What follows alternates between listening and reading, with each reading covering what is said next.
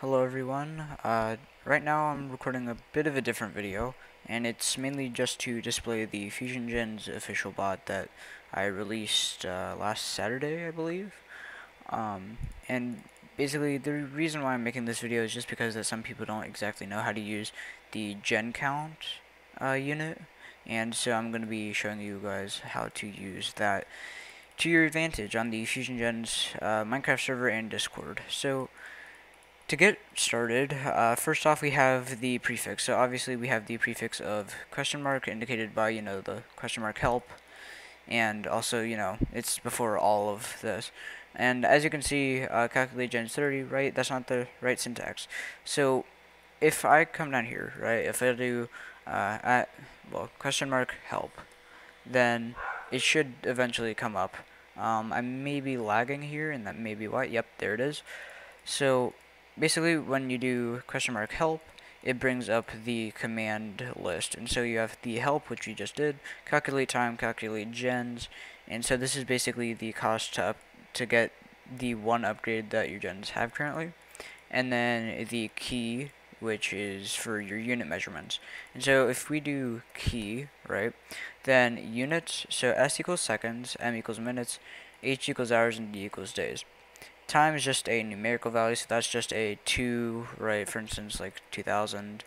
Well, that was 200, but you get the point. And then gen count, which this is a list of 22 values, which I'll be showing right now.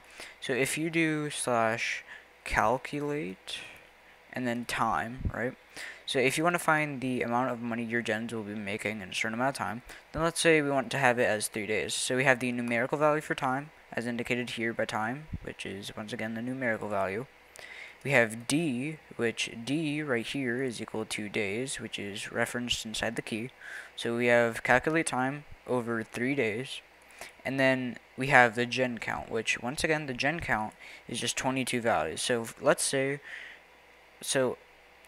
how to explain this? So basically it goes from the order of the gen list. So it starts out as wheat, and then kelp, and then, like melon, etc. Right? And so basically, if you have 0 wheat, then you would put 0 wheat, and you do this all the way up until netherite gens, which is at the very end of the gen list. And so 0 wheat, 0 melon, etc. And there's 22 values. So 1, 2, 3, 4, 5, 6, 7, 8, 9, 10, 14, 15, 16, 17, 18, 19, 20, 21, 22. Right? So you have all of these values, and let's say you want to find the value for 50 netherite gens.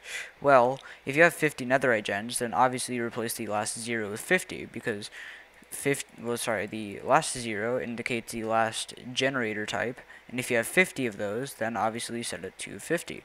And so if you have 50 netherite gens, right, then it will be earning this much money. And so as you can see, it'd be earning about 2.6 billion over a course of 3 days, which is ridiculous. It's it's basically more than my generator setup right now on the server if you come and visit that. And so basically this is the same thing for the calculate gens. So if you do calculate and then gens, and then you do the 22 digits, which I will just copy and paste from here. So if you do the 22 numbers, right, so you calculate the gen upgrade for 50 netherite gens, then as you can see, 500 billion to get that upgrade.